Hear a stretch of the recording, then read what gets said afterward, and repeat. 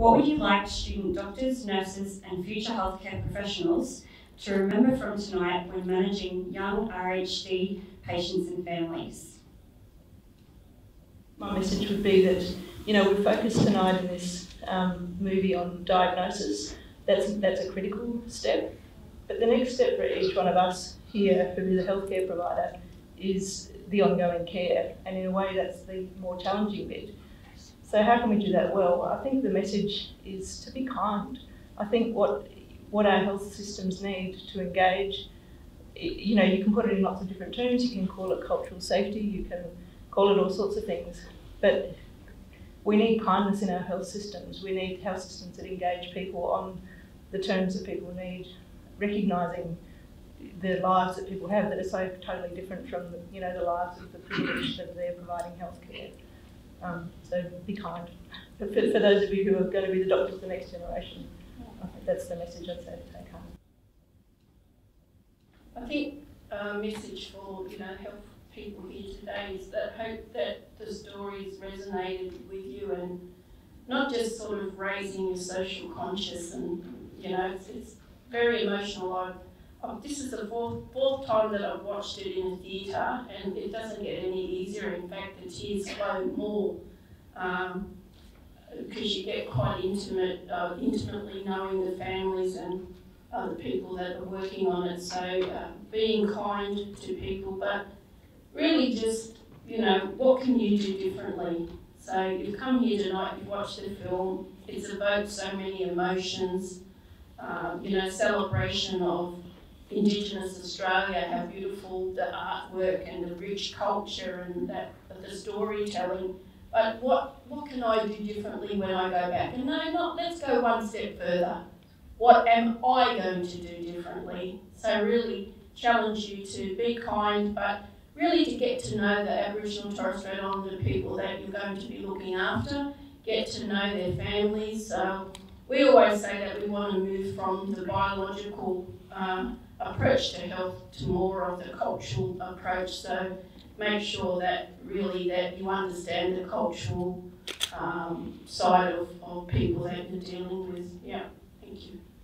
The sadness that you see on the screen tonight, it's overwhelming, and I feel overwhelmed, and I'm sure that many of you do as well.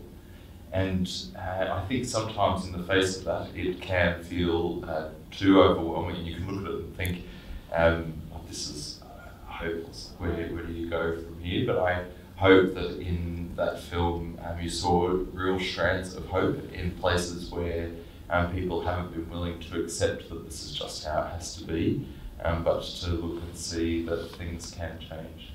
And there are massive things that need to change, but then lots of kind of smaller things too. And it's a beautiful question to ask in terms of thinking through where do I fit in that and how can I make a bit of a difference. And I think some of the things you've heard already from Anna and Vicki really ring true. I think that communication is such an important part of what medicine and healthcare provision entails, and we get it wrong a lot of the time.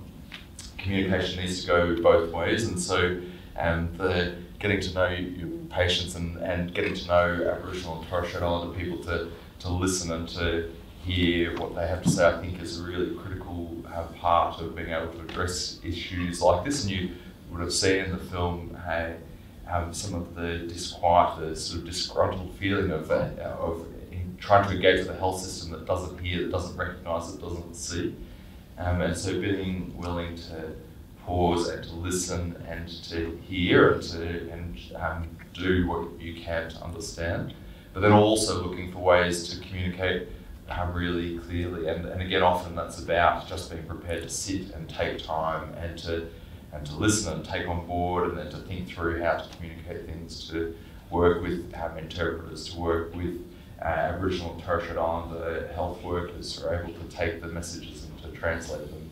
Like some of the examples that you saw of Menzies, of teachers even and traditional owners who would take the messages, understand it, and then be able to communicate in a way that people would understand. And some of those kids that we know really well in Menzies who some years back started hearing the messages about rheumatic heart disease, about this condition they've got, this condition that they might have had heart surgery for, but they were hearing about it in their own language literally for the first time in their life. And I think that's a massive lesson for me out of some of this experience over the last few years. I would encourage the next generation of health workers, doctors, nurses, Aboriginal health practitioners to be brave and to be courageous. We can solve rheumatic heart disease. Young children and families don't have to suffer these consequences. We can prevent rheumatic heart disease together. The medical part is a simpler part, and primarily that's our role as doctors or future doctors, is to treat every single skin infection and to treat every single throat infection, and not to normalise infections like scabies. Every single time a child has that condition, we need to push on and we need to keep addressing those really basic medical conditions. So that's our job as doctors, is to prevent rheumatic heart disease in that way. But for those of you who are really courageous, then I would suggest to get involved in health advocacy, because as much as we can do as doctors, really what will change and what will end rheumatic heart disease is policy changes which go beyond healthcare, but really address the social determinants, the housing that we talked about, access to basic primary healthcare. So your task is big, but it is doable. So be courageous. Also listening to the patient, because sometimes you can think that with all your experience and all your understanding of this that you can get things done just the way that you think, but sometimes being able to listen to the patient and understand that they understand their body better than you understand their body. And it's just important to be able to listen to the patient as much as it is to rely on your own instinct.